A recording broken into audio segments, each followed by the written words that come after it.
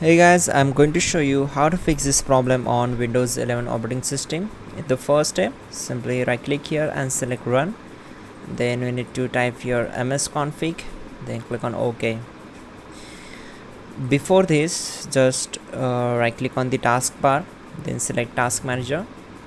Now click on run new task, select browse button, go to this PC, open C drive, then open Windows folder, then find out system32 folder, just double click on it to open it, then search for cmd.exe file. So here it is, select it and click on open.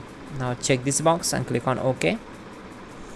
Now on this window we need to execute some commands. Type gp update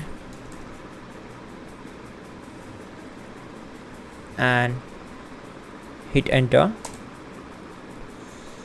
So this will take some time to complete the process. We need to wait for it. It will take just 6 to 7 seconds to complete this command. Once done, we need to type in chkdsk space c:/f and hit enter. Type y and hit enter. Once done, type exit to close the command prompt window and then close this one. Then just go to search bar, open registry editor.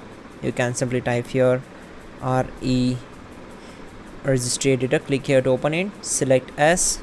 Now expand HK local machine from here, then expand system, then expand control set 001 folder, then expand services folder.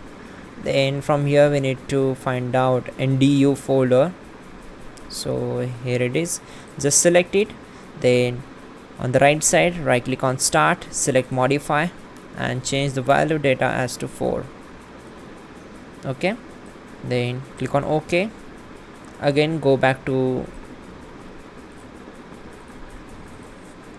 HK local machine, then open system folder, then expand current control set. Now expand control folder, then expand session manager. So just scroll down and here you will get in session manager, simply expand it. Then from here we need to select memory management, just expand it. Now just select it. On the right side here you will get clear page file at shutdown. Simply right click on it and select modify, change the value data as 1, then click on OK. Now close all windows one by one.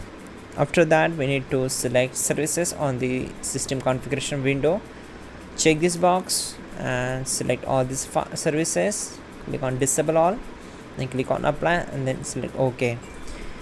Here we need to restart our system, so don't forget to like the video and please do subscribe. Just restart your system and your problem will be solved and you're good to go.